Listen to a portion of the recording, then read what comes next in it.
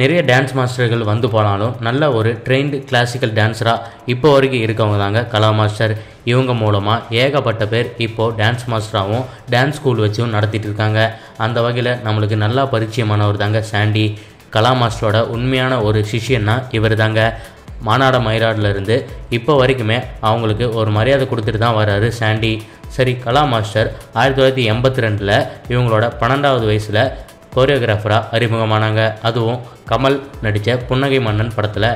கலா master ஸ்கூலை drop out பண்ணிவிட்டு அதுக்கப்புறமா ரகுராம் மாஸ்டரோட உதவியால் இவங்க சினிமாவுக்குள்ளே நுழைஞ்சாங்க. ஃபஸ்ட்டு இவங்களுக்கு வாய்ப்பு கொடுத்தது கே பாலச்சந்தர் அவர்கள். மேலும் இவங்க அதை தொடர்ந்து நிறைய படங்களுக்கு கோரியோகிராஃப் பண்ணாங்க.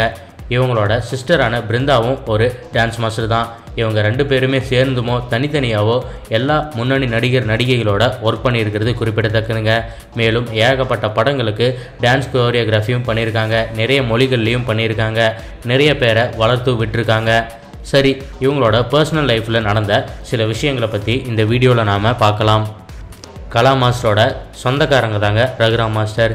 இவரோட மகள் தான் காயத்ரியும் கலா மாஸ்டரும் ரொம்ப நெருக்கமானவங்க நல்லாவே தெரியும். மேலும் அதை விட இவங்க ஒரு உறவினர்களும்.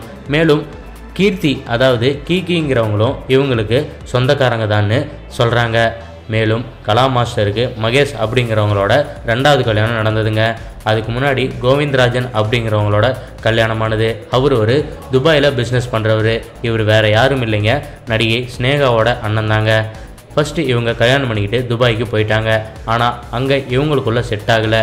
அவரோட டார்ச்சர் தாங்க முடியாமல் இவங்க உயிராக நினைக்கிற டான்ஸையை விட்டுட்டு அவருக்காக துபாய்க்கு போய் செட்டில் ஆனாங்க. ஆனால் அவர் கூட அங்கே செட் ஆகாதனால அங்கேருந்து பிரிஞ்சு இங்கே வந்து மறுபடியும் தன் உயிராக நினைக்கிற கோரியோகிராஃபியை இவங்க பண்ணிட்டு வந்தாங்க. அவங்க கூட டிவோர்ஸும் ஆச்சு. அதுக்கப்புறமா தான் மகேஷ் இவங்க வாழ்க்கைக்குள்ளே வந்தார். அவங்களோட கல்யாணம் பண்ணி இப்போது அவங்களுக்கு வித்யுத் அப்படிங்கிற 13 வயசில் ஒரு பையனும் இருக்கான். கலா மாஸ்டருக்கு மகேஷ் கிடைச்சது ரொம்பவுமே ஒரு புண்ணியம், பொக்கிஷன்னு சொல்கிறாங்க. ஏன்னா அப்படி ஒரு அன்பாக பார்த்துக்கக்கூடியவர். அவங்க அப்பா அம்மாவும் ரொம்ப நல்லா என்னை பார்த்துக்கிறாங்க அப்படின்னு கலா மாஸ்டர் சொல்லியிருக்காரு.